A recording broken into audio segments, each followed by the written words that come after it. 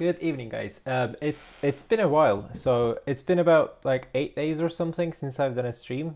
It's because I've been kind of ill, but I feel much better now. I'm not sure if it was cold or flu, but anyway, I have no idea what it was. I'm back, and we are gonna be starting with something that I promised you quite some time ago, actually, which is keyboard shortcuts in IntelliJ. So, um, we come to this when we were talking about how difficult it was to like open Windows vertically because there was no assigned default keyboard shortcut in IntelliJ. So let's open the home page.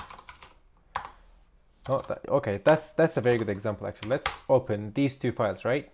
And if I want to split the screen vertically, just on the left I want this, and on the right I want this. I have to right click this, and I have to click split vertically, right?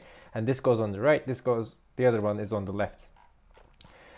And I was basically complaining about there was no keyboard shortcut on how to do this, but it turns out what we could do is we can add our own. So you go to preferences, IntelliJ IDEA preferences, and then you go to key map, and in here you go and search for split vertically.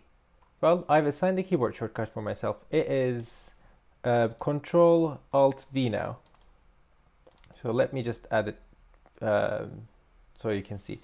I'm gonna tap Control Alt and V. I'm gonna click OK. Let's remove this one, and I'll add it for you once more. Add keyboard shortcut. I just want this to be the next letter.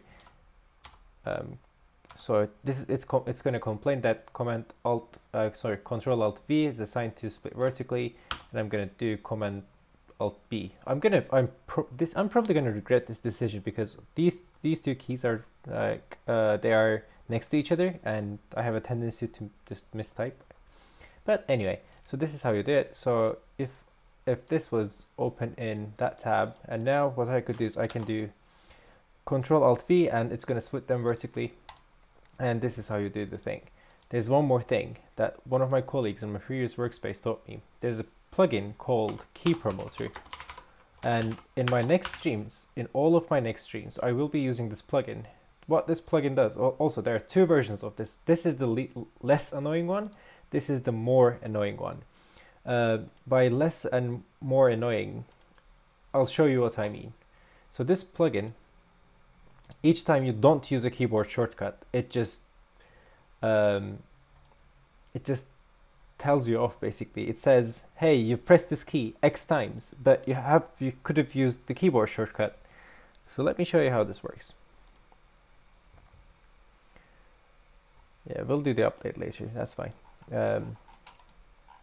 And I hope it works, but when I click the run button, it's probably going to complain. See? It says use Control R. And when I click stop, it's going to say use Command F2 to stop. So the other version, Key Promoter X, which is the newer version, just puts a notification in here, but I like this version better because I think this is more annoying, and if it's more annoying, then it will probably push. See, I could have used that. I don't know what that means, but I'll figure it out at some point eventually, right? So I'm gonna force myself to use keyboard shortcuts so I can be faster and more effective and more efficient. So this is how you assign keyboard shortcuts in IntelliJ, and this is probably one of the best plugins that you can ever find.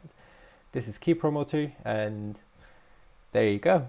I hope you like this, and I hope this is useful for you, and I will be coming back with another stream very shortly. All right, see you. Bye.